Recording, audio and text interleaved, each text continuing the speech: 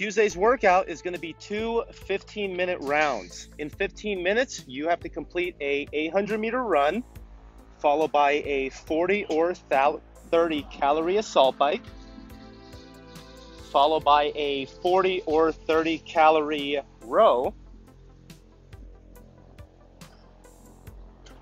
Make sure you're leaning forward and back on the row to engage the back, since the quads are going to be a little burned out after that assault bike. After the row, you're going to perform a 200-meter sandbag run. 50 pounds for men, 30 pounds for ladies. Pop that sandbag on your back. Let's really try to push rather than just jogging. Push the tempo because you get to rest as soon as you finish that sandbag run. Tuesday's home gym variation will be an 800-meter run directly into a 100-foot unweighted walking lunge.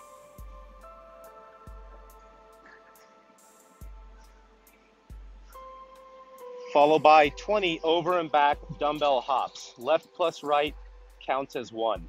Once you finish your 3 rounds of lunging and dumbbell hops, you'll pick up a single dumbbell. You'll do a 200-meter farmer's carry, switching arms as needed. Keep your core engaged, shoulder blades pulled back.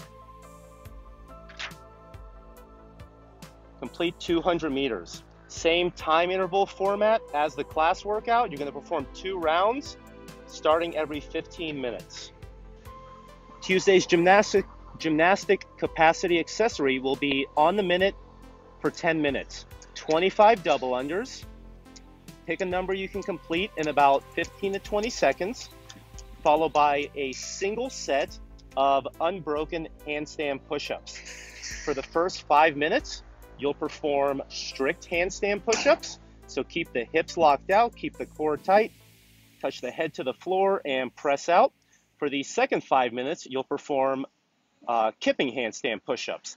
So rest the hips on the wall, bring the knees below the hips and aggressively kick up before you start to press to lock out. You'll perform a single set, max unbroken reps each round. Tuesday's recommended mobility is going to be a 45-second pigeon stretch on each side. Set up with the hands in push-up position.